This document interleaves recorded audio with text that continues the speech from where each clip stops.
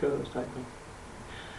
Hello and welcome to TCM Live. That's right, it's Teen Christian Ministries Live. It's where we take the issues that pester you teenagers out there. It just kind of sounds like, kind of pester you teenagers out there, and we wrap them up, put a nice little pretty bow on them, and we talk about them, we present them, we pray for you guys. We just have a wonderful time. And once again, joining me is the fabulous, the wonderful, the one and only Lyndsey Breard Sikes from Life Choices in Monroe.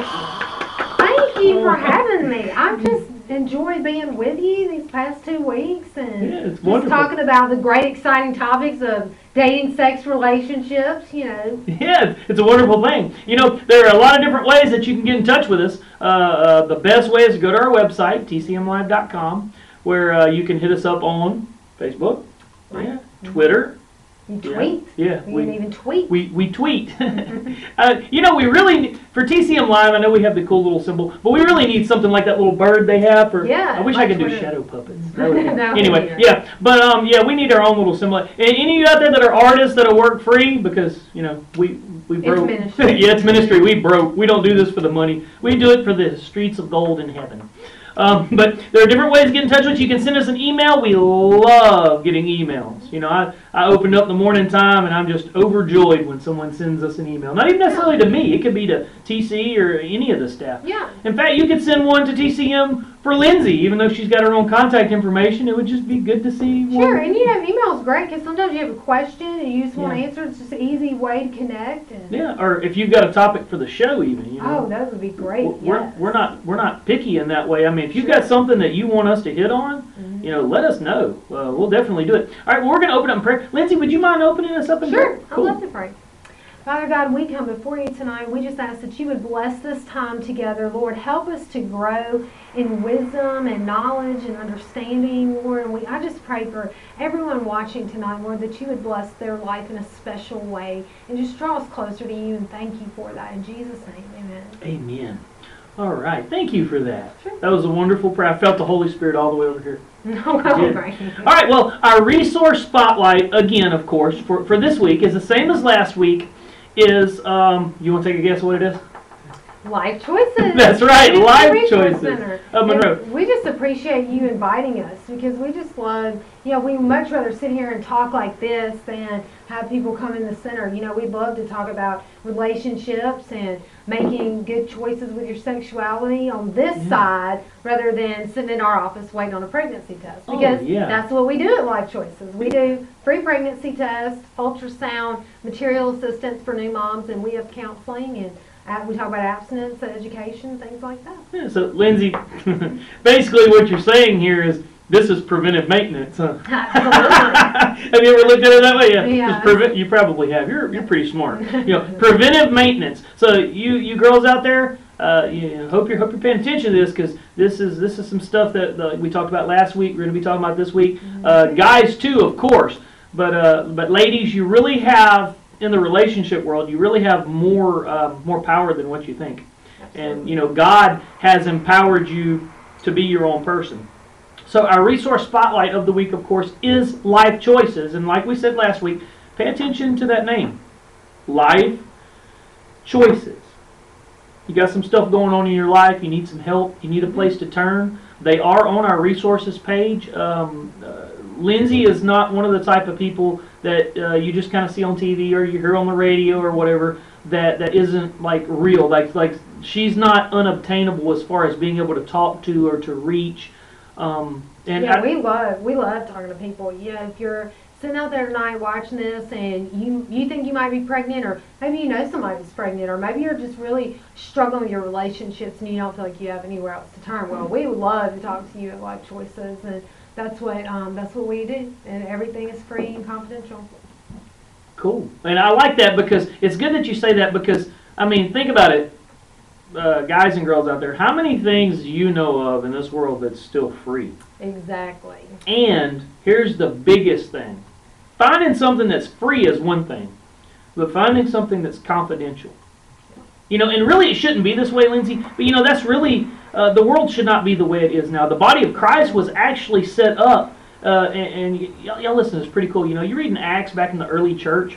You know, the scripture says that they were all of one accord. They were all of one mindset. Mm-hmm. And if you think about that, like what you were saying, you can really kind of apply that. Because you take the quote, real Christians, the people that were true believers that were trying to do the best they could. And since we're talking about relationships tonight, you know, we're talking about relationships and sex, but we're talking about relationships tonight. They had strong Christian relationships, which means that they didn't, it's not like, say, me and Lyndsey were back then, and, you know, I go up to her and tell her something private, and I go up to them, tell them something private, it wasn't necessarily like that, but it's one of those things where you had a lot of people around you that if I had something that I really needed to share, I could go to somebody like Lyndsey, I could say, look, I really need to talk to you, I really need some help, I want to confide something in you. And guess what? Here's the crazy thing, when the body of Christ works the way it's supposed to, you can go to someone with full faith and confidence knowing that they are not going to share that information with anybody else. Now, of course, there are things that, you know, like if I came up to you and said, Lyndsey, I just have to admit that I just killed my cousin. Right. You know, that legally, you know, morally, you gotta have to tell somebody, you know. Or if I say, hey, I just put a shock collar on my 4-year-old and gave him some Benadryl and threw him in the closet, you know. Yes. I didn't really. No. But, you know, you'd have to kind of call the cops on stuff like that. But, you know, when the body of Christ works the way it's supposed to, things like that with your organization, that's so wonderful that it's free and it's confidential. Mm-hmm. And I'm so glad that that stands out to people. But in our society, it really shouldn't. That should be the way that we operate in the body of Christ. Especially with topics like this, dealing with sexuality and relationships and things like that, you know, that a lot of us, you know, those are kind of private topics, and we might not feel comfortable talking to parents, you know, maybe teachers, and if they don't have the time, you know. So if you need a safe place, that's what Life Choices is there for. That's wonderful. Thank you guys for what you're doing. Well, we love what we do. Talking about sex and relationships, you know, we'll start out talking about relationships, and we'll kind of ease on towards the big S word. Yeah, towards the sex talk. But you've got some stuff to share with us on relationships, right? Mm-hmm. I do. I've got the 5 P's. These are our great P's of being in a relationship. You know, because it's just important to know that, you know, you can just start where you are. You know, that maybe not everybody has seen a great model of marriage in their home. You know, of course, we believe in saving sex for marriage because that's God's way, you know.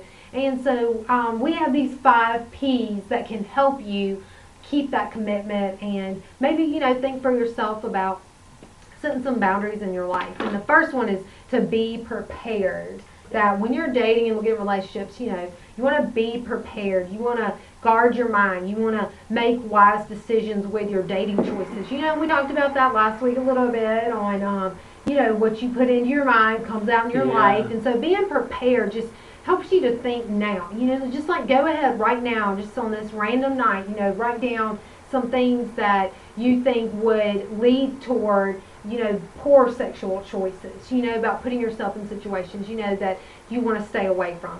Second P is to be picky.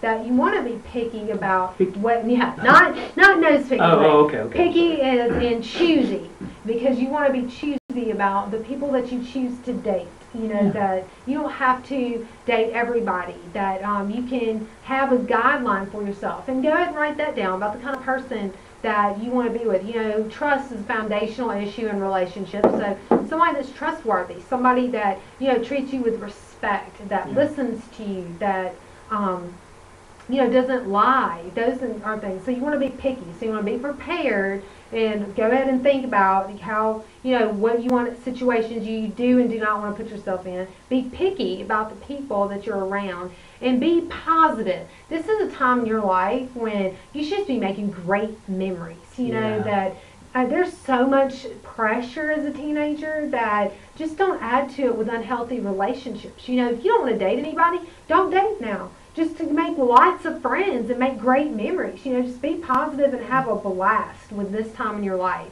And be powerful. And that is taking responsibility for where you are. You know, if you just think, well, I'm just going to do whatever I want to do, life's just going to happen to me. You know, and that's where you get into a danger zone. That you want to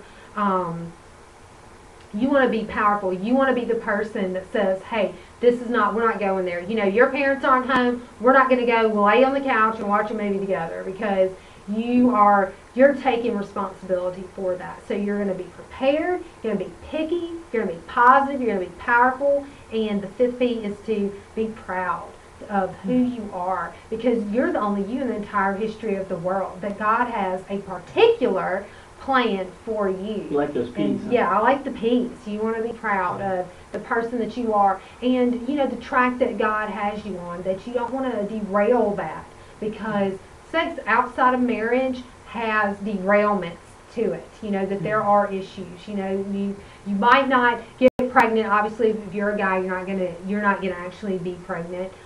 Even though statistics tell us 1 in 5 teenage girls in Louisiana will be pregnant before she graduates from high school. So you might not get pregnant. You may not get a sexually transmitted disease, even though 1 in 3 18 to 25-year-olds have a sexually transmitted disease. You may not, but you will 100% of the time pay an emotional consequence. And we see people every day that are like, oh, well, that aren't in our office. We see teenagers that say, what is that really? I like sex, I like having sex, and I don't feel like I'm paying a price for it. But at some point in your life, there is an emotional price to pay for it. And we see people at Life Choices waiting on the results of a pregnancy test that just beg us, do y'all go into schools? Please go tell other students to not be in my shoes. Do whatever you can do not to sit here, because, there are emotional consequences of having sex outside of marriage. You can feel depressed and angry, and there's just so many changes going on in your life that you just don't want to have. Depression. I mean, those are like negative, weighty, weigh you down things. You want to be positive. Again, you want to make great memories, and that's not going to lead you down that path. And I think that's what you're talking about. That's something that a lot of people don't take into consideration. Our culture is built around being strong. Mm-hmm. Our culture is built around taking charge. Mm-hmm. But the only problem is a lot of us, guys, girls, you got to admit it, a lot of us, we don't use common sense, and we don't use our spiritual sense when doing that. You're talking about the downside, the negative sides, as far as being depressed, feeling bad, the negative consequences. You said it over and over, which I'm glad you did, and I hope that you called that out there. When she said it the couple of times she did, the emotional toll that it takes on you. We were just talking last week before the program, we were talking about specific situations that we've seen in people's lives, to where sometimes with young men and with young ladies, something will happen. You've got something like maybe drug use, you've got depression, abortion, things like that. And I'm sure that you come from more of a statistical background on that. You would know more about it than me, but I've seen it as far as just because you think you're dealing with something now, or you think that you're shoving something deep down inside of you and you're over it, you can move on, but you haven't dealt with it, that it will come back years from now. I mean, it could come back tomorrow or next week, but a lot of times with a lot of you, it's going to be years from now. You may be married, you might have kids, and then all of a sudden you have this stuff, this thing that you thought that you had shoved so deep down inside of you that it was never going to come back out, about an abortion or drug use or whatever, and all of a sudden it comes back up, and it just floors you, and it just levels you, and we don't want to see that happen. I know Lyndsey deals with stuff like that all the time with people that they know they need help. They just don't quite know how to verbalize it. Right.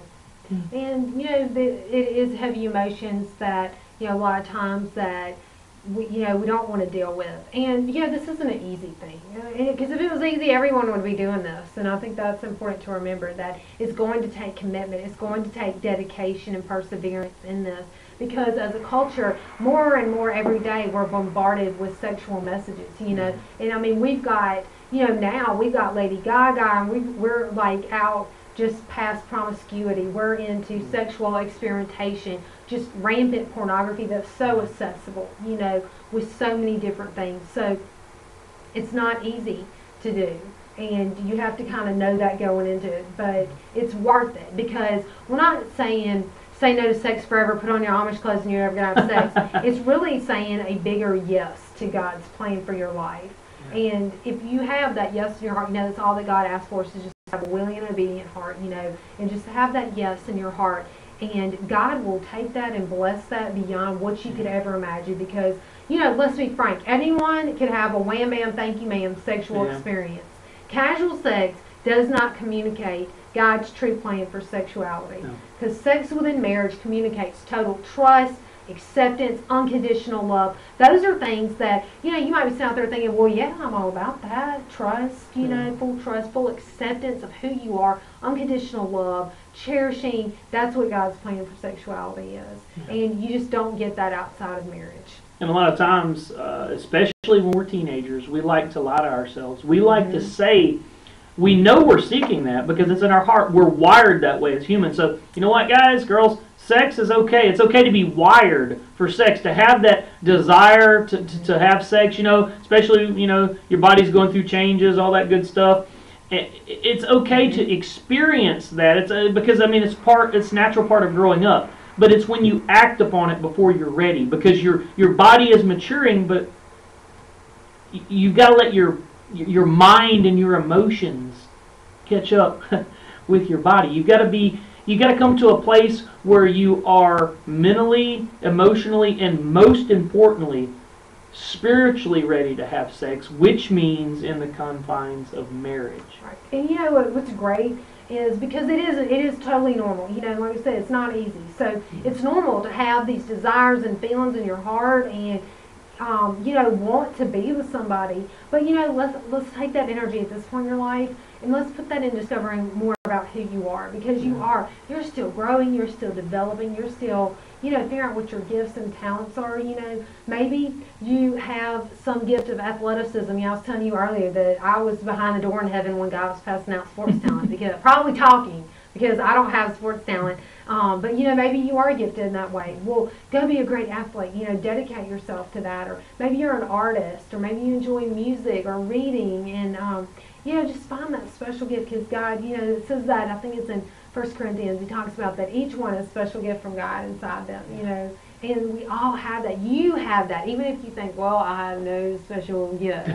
Well, yes, you do. And this is a wonderful time to just use that energy that you have with the sexual feelings. You use that and drive it into your talents and your discovering who you are at this point in your life. You know, something else that we were talking about as well, when we were talking about planning this particular webisode, you know, I love that word, webisode.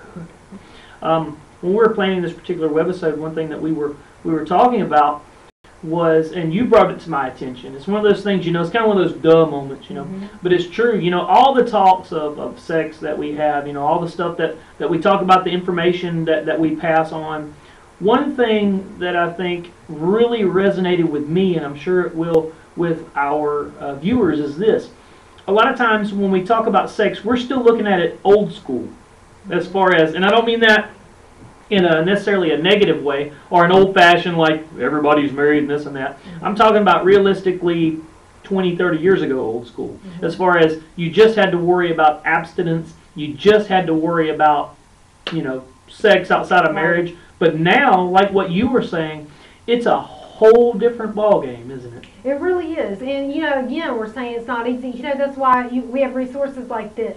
There's resources like Life Choices. So you can know that you're not alone, and there's accountability if you want it, because it is a whole different ballgame with the internet and the media out there. You know, what music artists are putting out, you know, it's very explicit lyrics, and, you know, it may be deviant sexual things, you know, like between people and animals, things that God specifically says no to. Or, you know, maybe you're questioning your sexuality, if you're, you know, how do you know if you're gay or not? Or, you know, Lady Gaga's got a big Born This Way song, you know, that things like that, or just the accessibility of pornography is so prevalent. And it's it is a huge battle for that. Well, I've got a scripture here from 1 Corinthians. This is one that I saved specifically for this show. On this, it's 1 Corinthians 6:18 through 20. And it says this. It's talking about sexual sin. Listen to this first part. It's really cool. You don't hear this very often in the Bible. Run away from sexual sin. No other sin so clearly affects the body as this one does. For sexual immorality is a sin against your own body. Or don't you know that your body is the temple of the Holy Spirit who lives in you and was given to you by God? You do not belong to yourself, for God bought you with a high price. So you must honor God with your body. You know, Lyndsey, to that's those scriptures right there, 1 Corinthians 6, 18 through 20. It really sort of, if you read between the lines, so to speak, it sort of ties the whole gospel. Did you like that word? Yeah. Sound like one of the little robots my wife had that would clean the floor, you know? But it really ties the whole gospel story together if you read between the lines, because it's talking about run from sexual sin, stay away from sin, because it so clearly affects your body, it affects your mood, it affects your actions, your thought processes. It says sexual immorality is a sin against your own body, and your body is a temple to your holy God, to our holy God. And it says here, you do not belong to yourself. Well, what does that mean? God bought you. He brought you here to watch this show. Yes. But God bought you with a high price. You know what that very high price was? That was Jesus Christ dying at Calvary, at Golgotha, the place of the skull. And the blood that He shed on that cross covers every sexual sin. Because, you know, maybe there's somebody out there that's watching that's thinking, I am so far removed from a virgin, it's not even funny. You know, that maybe he's been down some road, or maybe you've had an abortion, or maybe you're sitting there pregnant and you just think that you're all alone, or that there's nothing that you could do worse. Well, when Jesus died on the cross, it covered that. You know, I just ask Him for forgiveness of sins. That is all that He asks. You know, it's just to ask for forgiveness, invite Him to be your Savior, and that covers that. In that verse too, I think it's great. That's run away. Doesn't say just like, hey, put it away, walk away from it, just ignore it. Run away. Yeah. And that's literally, you have to be that proactive about it. You're going to have to take that much control and run away from those situations. Yeah, because a lot of people usually think, I think it's in James where it talks about submit yourself therefore unto God, resist the devil and he will flee from you. A lot of times we want to throw, and that's from the original King James Version. That's, you know, that's what Jesus spoke, was King James. Right, yeah, exactly. No, but that actually is from the King James Version. But I like the poetic way it sounds. But you know, a lot of times we want to throw that up in our minds and our hearts, because again, you guys remember I say this a lot, everything in the body of Christ is connected. We have that strength mentality. So we think that anything that comes along, we're supposed to stand strong. Submit yourself to God, resist the devil, and he will flee from you. Well, on this particular thing right here, God's saying, run away from sexual sin. That's deep. You know, the last verse in here, I couldn't help but think about this. The last part of that was, so you must honor God with your body. When I read that, Lyndsey, I couldn't help but think that, you know, Paul's talking to the Corinthians here. He's talking to many different people that was in the church at Corinth. So it's safe to assume, I know you got to be careful when you assume things, but it's safe to assume that he's probably, Lyndsey, wouldn't you think he's talking to people here that probably have made some horrible mistakes? People that maybe had been pagans before, people that had done all kind of horrible, stupid, crazy things. Spell that out too, because it's not very different from what we're in. You know, in their pagan temples, they sacrificed, they had, you know, human sacrifices. There were sexual things that they did in those temples, you know, that not unlike what we have going on in today's world. So very much relatable to us. So yeah, I would definitely think he's talking to them. And so he's talking to the Corinthians here, and he's got this in mind that some of these people, man, their sins, it was just like, wow, y'all were horrible. But he's still saying right here, you must honor God with your body. And he's saying that to people that he knows in the past didn't honor God with their bodies. So those of you out there who watch our episodes, you've heard this stuff from youth group. I hope you're in a youth group. I hope you're in church. But you hear this stuff and you think, well, this isn't for me. What Lyndsey's saying, you know, she's got some really good stuff and maybe my friends need to hear it. I don't know if I do. Yeah, you do. You need to be prepared, because here's the thing. Again, everything connected. The information that you get here, if you're okay, you and God are cool, you're living life just great, you're serving Him, you got all your ducks in a row, you're going to have a friend. You're going to have somebody that's going to come up in the next week, 2 weeks, next year, 2 years, that's going to need to know this information. We have to clear up a rumor. Okay. Someone started a rumor that oral sex is not really sex. And that's not true. Oral sex is sex. And you may not be able to get pregnant from having oral sex, but you can still get an STD in your mouth, down your throat. Now which we don't let's be think very about. clear. I'm not insulting our audience here, but I want you to clearly, you're talking about oral sex, you can get an STD. Yes. I want you to spell out, what is an STD? An STD is a sexually transmitted disease. It's a disease that you get through sexual contact. So, I'm not going to get it from a toilet seat in a public bathroom, but sexual contact. A lot of people will tell you, here's some condoms, you'll have safe sex with that, but there's really no such thing as safe sex, because you would have to wear like a scuba suit, like no skin showing your whole entire body. Condoms, a little bitty piece of latex, or it's not going to protect you. When the government first started, and we're kind of telling our age here, when the government first started bringing out the whole safe, remember it was safe sex at first. Sex. They called it safe sex. Yes. So everybody. And that was from Magic Johnson, the basketball player, when he contracted HIV, and that's how we got the safe sex myth, was from a lot of the AIDS epidemic coming through, that we can have sex safely. But they proved that condoms are not 100%. No. It tells you on the box. If you read the box, and so, but they've changed it to where they call it safer sex. Right. So it's not safe, it's safer. All right, I want y'all to think about this, okay? That's like taking a pistol, taking a revolver. It's got multiple chambers, That's putting one bullet in it, and that's spinning it, and then pointing at the wall and shooting. That's a safer way to shoot the gun. Because the odds of you catching something are what, 1 in 6 or something? 1 in 3 have an. Well, I'm just talking about the gun. Oh, in the gun, yes. In sexually transmitted diseases, it's 1 in 3. Yes.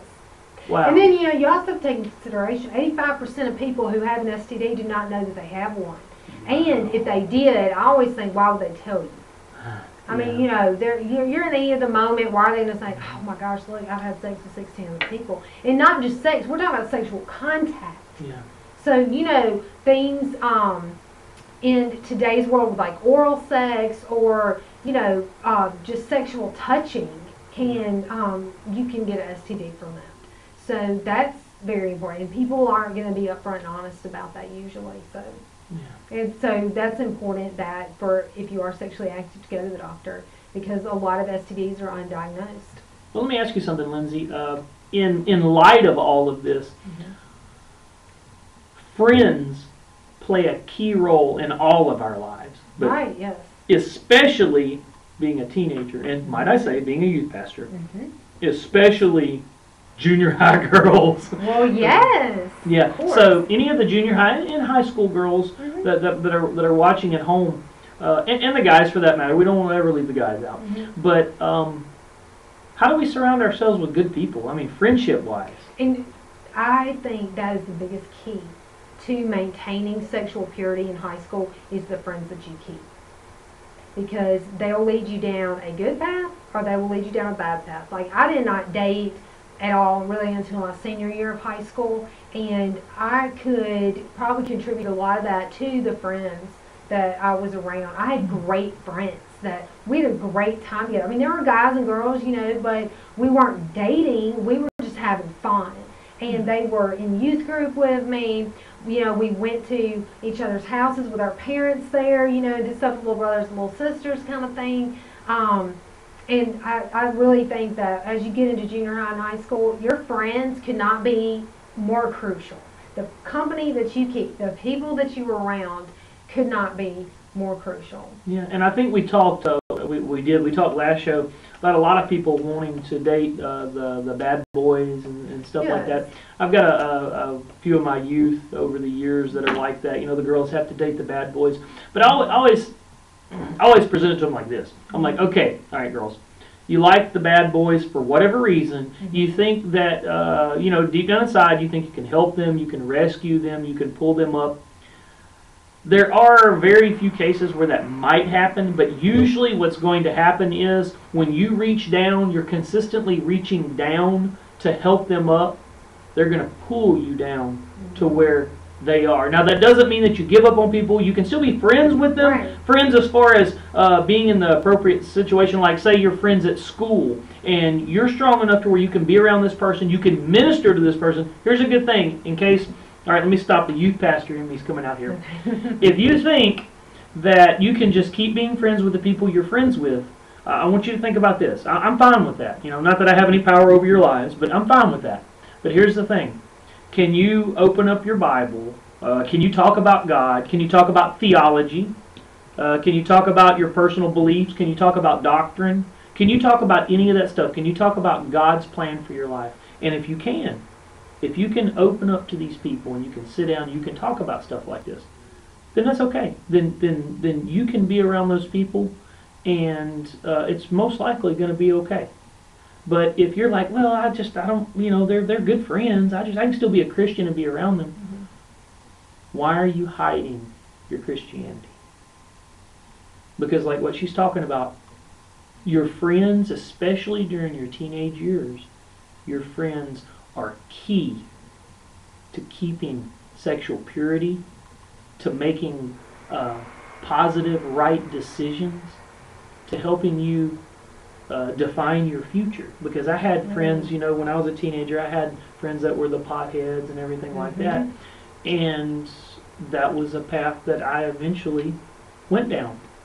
Because your friends were doing it. You're around the people you're around. Yeah. I had friends, like I said, that I was blessed to have some very good friends. You know, and it wasn't a huge group of people. Maybe you just have one, you know. But I had, you know, some of my girlfriends would say, like, you know, if I was around a guy that maybe was questionable, you know, that they would say, like, really, where is this going? What are you seeing here? You know, and that maybe I could hear that from them that maybe I wasn't willing to listen to my parents about. You know, sometimes, you know, I'm just being honest. You know, you think about your parents and you're like, well, I'm gonna know all this stuff. You know, but sometimes friends, if you have the good godly friends, that they can keep you on that path. You can hear from them some things that you can't hear from your parents. You know that. And that's why it's important, because, you know, I've also had friends too that are like, hey, you do what you want to do, you know, you're getting grown up and you do that, and that's just not, it doesn't keep you on a good path. But you know, they're talking about that too. What kind of friends are those really? I mean, you know, friends, that's one of the big deals that I tell people in my youth group. I'll tell them, you know, because I get pretty, I guess what you might call chummy with some of them, but I tell them, I'm real quick when I see that happen, I'm not your friend. And to kind of look at me, I said, well, let me explain. I love you. I love you with everything in me. And that's why I'm not your friend. I'm not the traditional friend as far as the way people, the way this culture defines it. Because a friend will tell you what you want to hear. A friend does not want to speak up and tell you when you're wrong. Right. That kind of thing. So I'm not your friend. I'm your youth pastor. I'm your pastor. I'm not your friend. I love you too much. It's kind of funny. I love you too much to be your friend. But it's the truth.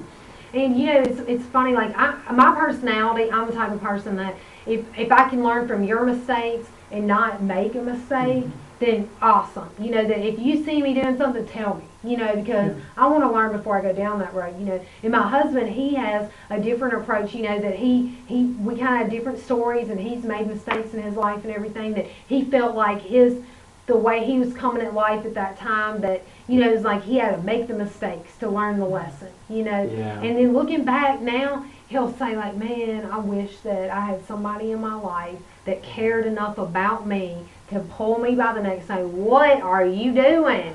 What are you doing? So maybe somebody needs to hear that tonight. What are you doing?